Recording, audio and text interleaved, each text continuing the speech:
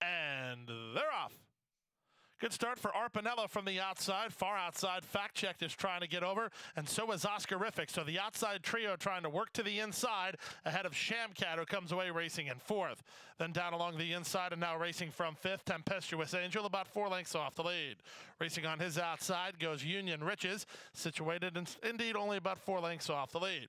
At the rail follows El Cheval ahead of Prosperity Mo, then back to Cape Apache, and on the inside Moreno Mojo. The two at the back include Coyote Quickstep, and at the back the trailer is Oscarific. They run down the backstretch.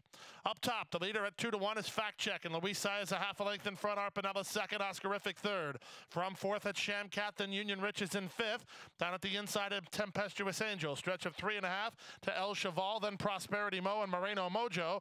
Moving up from the back is San Filippo, drawn within 8 or 9 lengths of the lead, working 4 better than Coyote Quickstep, and Cape Apache drops off the trail to the opening half mile in 48 and 2.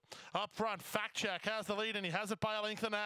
Arpanello working hard to try to keep pace. In between horses, here's a run from Shamcat to try to get to the leader. On the outside in Union Riches as they turn in, Fact Check opens a 3-length lead now. Shamcat is second, Union Riches is third, then Tempestuous Angel, Moreno Mojo, and Oscarific. To the wire, Fact Check is strong up front. Fact Check kept the business by Luis Saez. Fact Check in front. Shamcat second, close for third, maybe Union Riches over Moreno Mojo in 129 and 3. De Lescano rides the 13, Albert Charles. We have a field of 12. Win, play, show, exacta, trifecta, superfecta, super high five, daily double, and pick 3 wagering.